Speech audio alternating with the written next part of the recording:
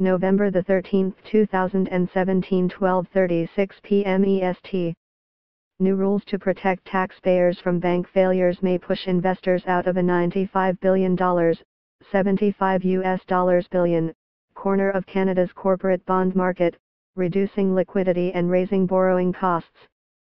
Under a regime set to take effect in 2018, short-term bank deposit notes typically sold to institutional investors will gradually be replaced by senior bail-in debt that can convert to equity in the event of a bank failure.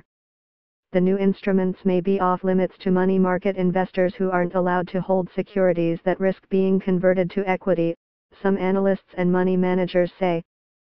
The changes could cause friction in the $310 billion money market that greases the wheels of corporate finance.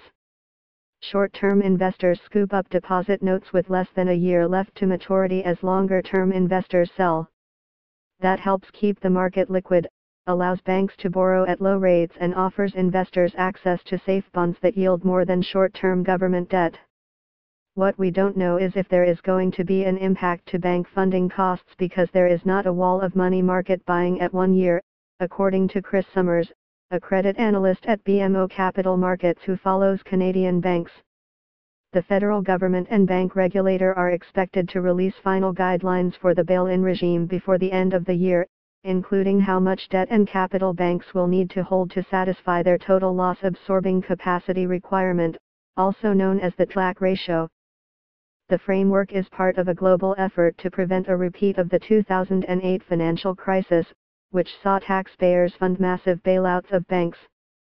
The potential wrinkle for Canadian money market investors is due to an interpretation of existing securities law. The draft rules say unsecured debt with a term of at least 400 days will be eligible for bail-in and that a security must have at least 365 remaining days to maturity to count toward a bank's TLAC ratio.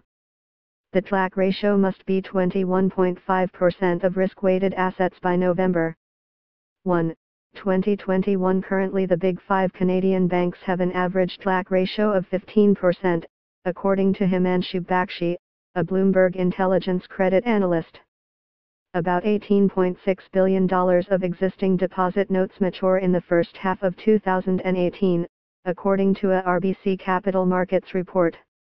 If banks don't issue deposit notes to replace them before the bail-in guidelines are finalized, they will be replaced by senior bail-in debt. The average spread on a 5-year deposit note is about 71 basis points over government debt, according to RBC.